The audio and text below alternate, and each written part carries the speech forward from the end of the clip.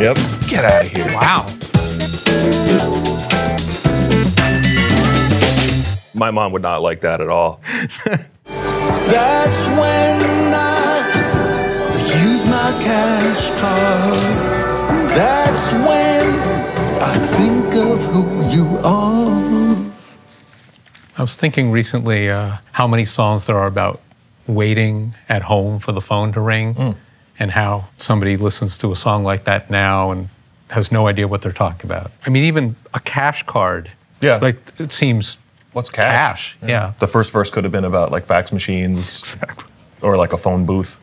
It's David Byrne. Get out of here. Wow. Really? My David Byrne filter needs a tune-up. Never ever asked how a hot girl do it. #1 stunner, icy girl with a Cuban. Cash money mama that be dining in Bahamas, eating fettuccine pasta with the scallops and the lobsters. That was a good line to end on. Yeah. There's something that sounded like it was made really quickly.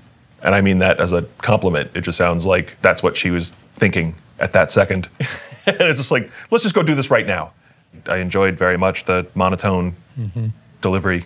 It seemed to be working with the beat in a way that I responded to. It was contagious. Promise we'll stay in touch. I know I'm on the sidelines, but if you don't mind, I stay. You can let me be your puppy dog, leading you astray. Little toy, silly little boy. That was awesome. I liked the track that didn't really change and just kept pushing forward. The singing was fantastic. Is it from Atlanta? It's from Scotland. Get out of here. It had South Scotland. South Scotland. Okay, that's what I was picking up on. I would listen to the instrumental of that for as long as it lasted.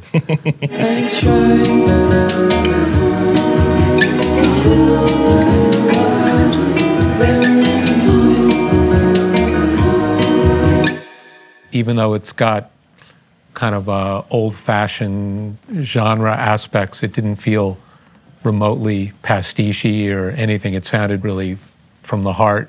I enjoyed the mixing quite a bit. Backup singing louder than the lead vocal. That's a great touch. Yeah, that's an awesome touch. Very nice. I like watching the camera on me and then go. It's like, he's got nothing. Let's go over here.